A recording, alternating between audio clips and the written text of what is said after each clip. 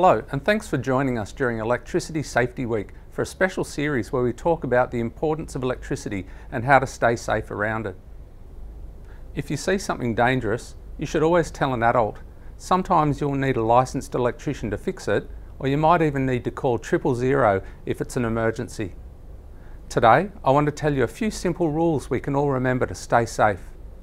The first one is water and electricity don't mix. Why? Well, water is an excellent conductor of electricity. Our bodies are made up mostly of water, so that makes us excellent conductors of electricity too.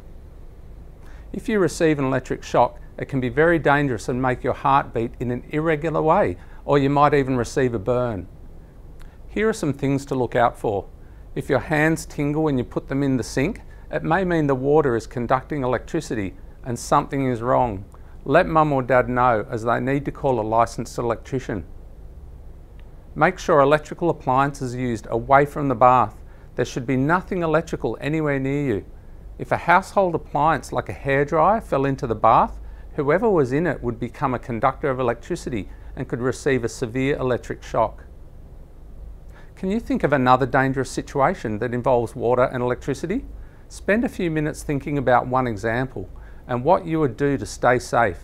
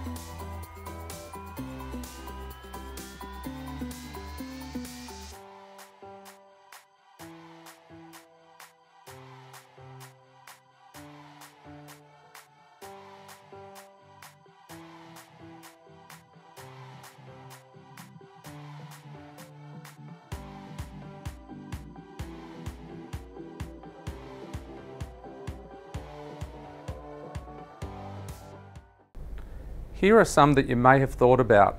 Spilling a glass of water near the TV or computer, leaving the window open and rain dripping onto a PowerPoint, mopping the floor where electrical cables are present. Now here is our second rule. Never put an object into a toaster or PowerPoint. Metal is a conductor of electricity. We all come into contact with metal objects on a daily basis, turning on a tap, playing with our computers and toys, and even using the fridge. Because metal conducts electricity, you have to be very careful when you use metal items.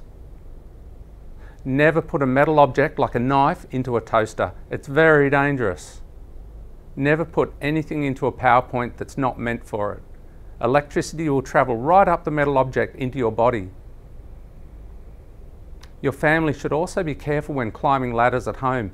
Power lines connected to your house are usually protected, but they can be damaged by rubbing against a gutter or a tree, or through exposure to elements like the sun, rain and wind.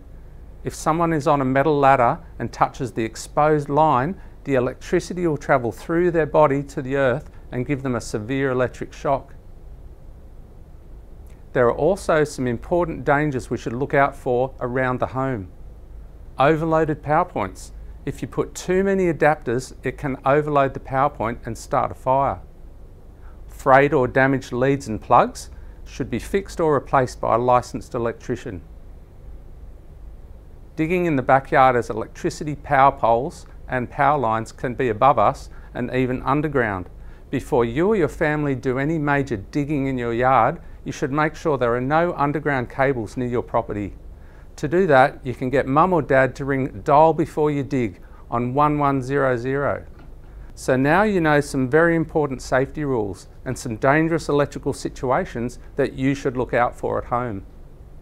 Remember, if you see a dangerous situation, make sure you are safe. Turn off the PowerPoint if it's safe to do so. And always tell an adult and call 000 if it's an emergency.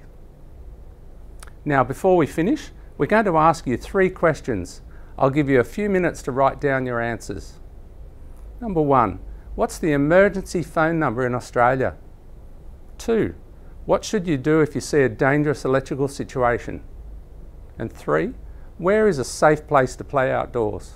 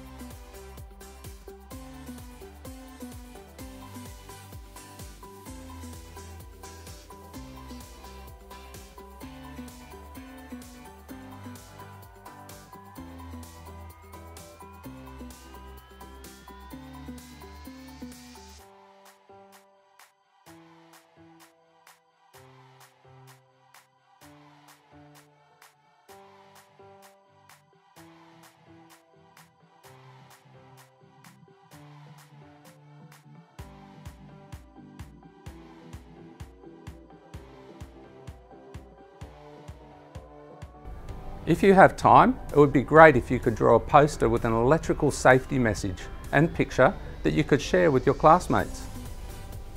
Here are a few examples that might inspire you.